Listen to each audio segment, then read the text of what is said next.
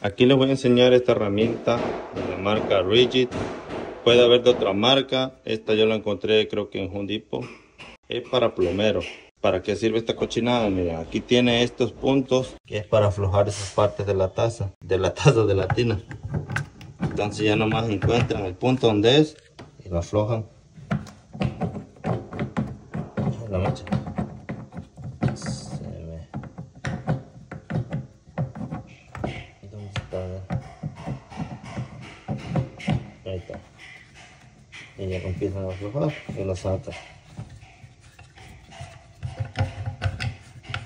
Ahí está. Okay.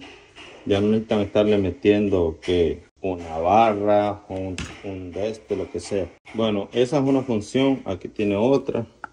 Esto para apretar también las partes esas donde lleva esta llave. Hay veces que tocan el cartucho, los que son para aflojar. Aquí si supongamos le están dando recio y no pueden darle fuerte con la mano, para eso tiene este hoyito, para que le metan un desarmador y se hagan palanca. Ok, esa es una. Bueno, quitándole esta pieza, esta es la otra, este cuadro de aquí. Este cuadro de aquí tiene varias medidas para zafar las mangueras abajo de los lavabos. Miren, ahí están todas las medidas. Ustedes ya nada más escogen la medida. Les voy a dar un ejemplo aquí.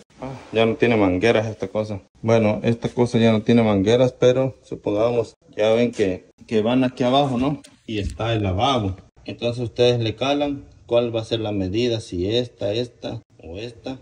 Casi todo el tiempo es esta. Entonces le calan, ya que saben cuál es la medida. Entonces lo que hacen es que se lo ponen así. Si supongamos esta es la medida, se lo ponen así para que la manguera que va aquí la pongan aquí adentro y ya entonces la empiezan a aflojar o a apretar abajo del lavabo, dependiendo lo que vayan a querer, si es aflojarlo o poner unas nuevas.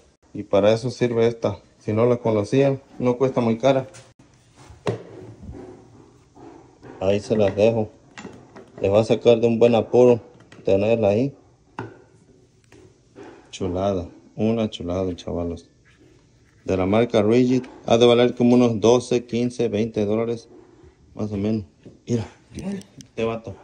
Ah, la mecha. Puro oro, Este se lo vamos a llevar, ¿ves? No manches. Está perro. Está perro. Es como de 14. ¿De cuánto? De 14. A ver, cuélgatelo en el pescuezo como si fuera un llaverín. Oh, no, pues. No, de bronce. No, sí, está perro. ¿Te la vendo? Dame 10 baros. Bueno, chavales, nos vemos. Bye.